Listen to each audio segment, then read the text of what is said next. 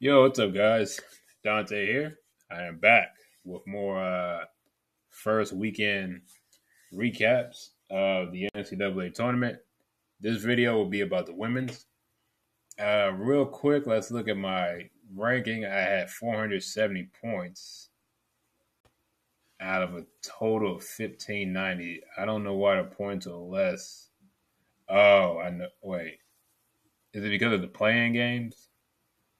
No, don't they have playing games for the women? I don't know how this point system works. Because it says I got 250 in the first round, but 220 in the second round. I don't get this.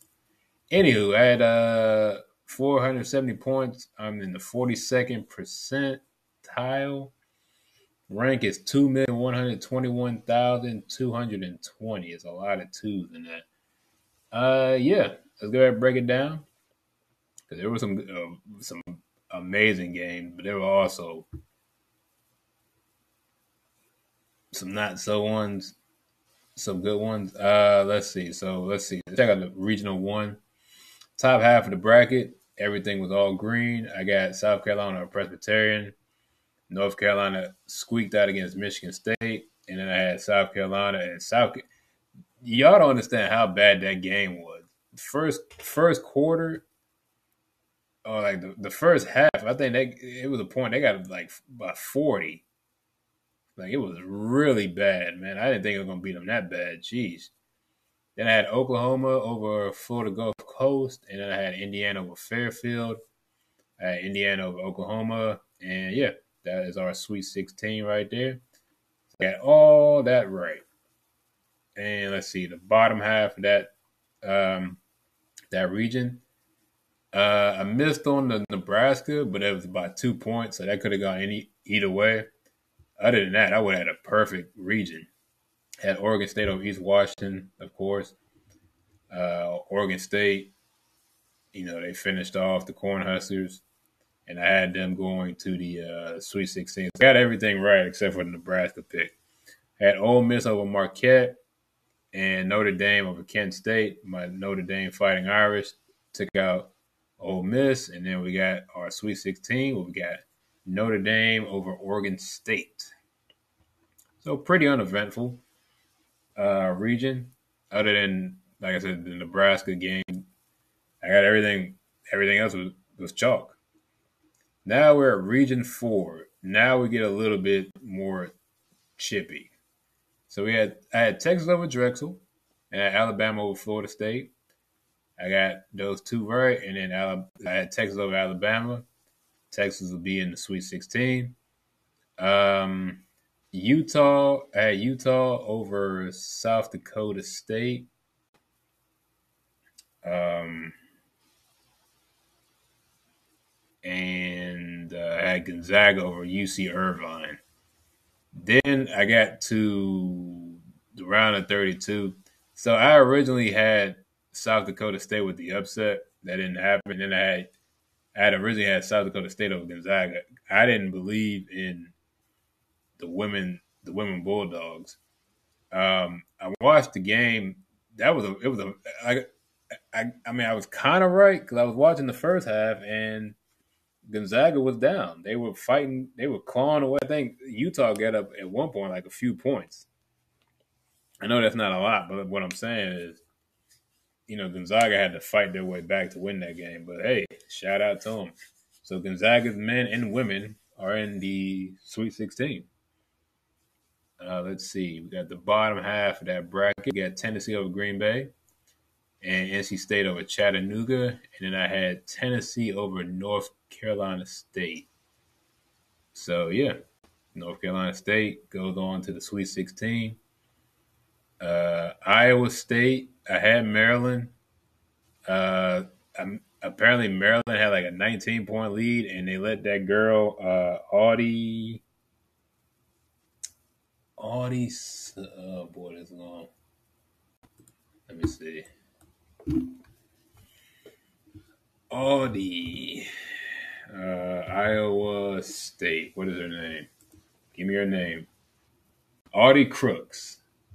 I was about to call. So, this picture, right? I saw this picture, pop up.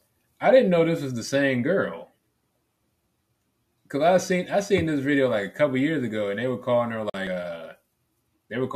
female Shaq because I seen the highlight clip of her. I was like, she got an amazing post game, boy. I think she can really do some damage if she gets she slimmed down a little bit and really work on her footwork, and she gets like a mid range game. She gonna be Iowa State could be a problem. No, no, like for real, they'll be a problem. Then I had Stanford over Norfolk State. Whoa, no, Norfolk State. There you go. I'm putting the words together. This Stanford eventually took him out. I had no matter who went up against Stanford. I had Stanford coming out and going to the Sweet 16. I wish it was Maryland, but oh well, things happen. They've been on the decline anyway the last few years. I'm not super surprised. I'm just kind of surprised the way they lost. So we got the top of the Region 2. We got Iowa over Holy Cross, and Iowa West no, blah, blah, blah. Iowa over West Virginia. I had Princeton because, like I said, Ivy League schools play very tough in the tournament. But West Virginia had too much firepower. He kind of came to an end. Now, this could have gone either way. There were some questionable calls. I was like, I don't know. And there's been like some conspiracy theories, like, hey, there was like a really big like free throw disparity, and that happens in a lot of games. Where one team, part of that is aggression. If you're being aggressive and you're attacking the basket, the refs are a little bit more inclined to give you certain calls. That's just how it is. Sometimes you got to force the ref's hand to get them called. But it was like a crazy number of free throws Iowa got. But yeah, Iowa is going on to the Sweet 16. And they will go up against Colorado. I had Colorado over Drake. And then I had Kansas State over Portland. And then I had Colorado over K-State. And yeah, so the Buffaloes, they're going on to the Sweet 16 again. Let's see if they can pull off the major upset and, get on to the Elite Eight. That'd be big for Boulder. I was saying that Coach Prime energy, man, it's infectious, man. Honestly, the men's team should be in the Sweet 16 too, but it is what it is. Bottom half of that bracket, we got Louisville and Middle Tennessee. This was another big upset. Middle Tennessee, and then they played LSU very, very close for like 2.5 quarters, and then the roof caved in on them, and it was the end of that. LSU also played Rice very close. I'm a little concerned about this pick. I mean, LSU going forward. I do have LSU over UCLA, but I don't know the way they've been playing the last 2 games. I wouldn't be surprised if they got knocked out before the Final Four. If they got knocked out sometime in the next 2 games, I wouldn't be surprised. I had Creighton over UNLV and UCLA over California Baptist, and then UCLA close over Creighton. And now we have that's our Sweet 16 matchup out of Region 2.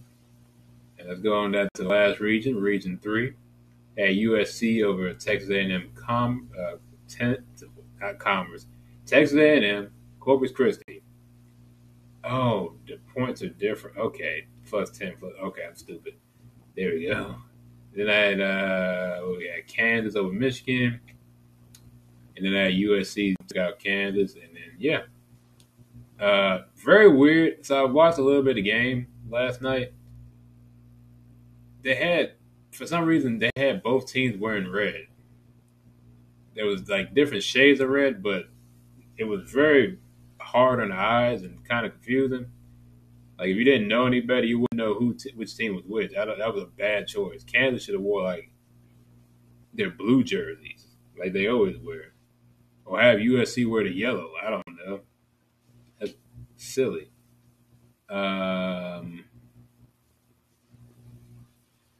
okay. And that next two down had Baylor over Vanderbilt, and then Virginia Tech smashed Marshall. And had Virginia Tech over Baylor, but Baylor squeaked them out in a close one. So Baylor would take on USC in the Sweet 16. That's another school where the men and women are in the Sweet 16. So shout out to them. And then so this right here, we have Syracuse over Arizona. You already know why I picked them. I'm really upset. It is what it is. I picked Jackson State. That was like a hope and a prayer type of pick. I knew that they weren't going to win. For the sake of my bracket, I should have just went with the two higher seeds, but I was being silly, and yeah, that's what I get. So UConn took out Syracuse, and they will go to the Sweet 16, which is another team, another school with the men and women are in the Sweet 16. Shout out to UConn. And the final two games, or the final three games, I guess, Duke took on Richmond, and Ohio State took on Maine. And I had Ohio State over Duke. Duke won. So we'll have UConn versus Duke in the Sweet 16. So yeah, that was my breakdown of the women's bracket. For the most part, this bottom half of the bracket is like where I really got. I took some lumps. I ain't gonna lie. Top half is like almost spotless. This, like I said, this happens every year with me. I always have a part of the bracket that's like damn near perfect, and then another portion of the bracket was just like it looked like you failed a test. It's crazy, but yeah, that's just my quick recap on my bracket for the women's side. Let me know how you are doing. Um, are you guys going to also do this second chance? I might do it just to see how well I can, just to see how well I can do it. 'Cause I think it might. I don't know. I don't think it'll be easier to do, but I think you'll have a little bit more nuance because you won't be dealing with like any kind of major upset alerts. You'll be dealing with like even for the most part evenly matched schools. So yeah, that's all I got. Thank you for watching. Hope you enjoyed. Oh yeah, this is my champion again, South Carolina, and I'll see you guys in the next one. Peace.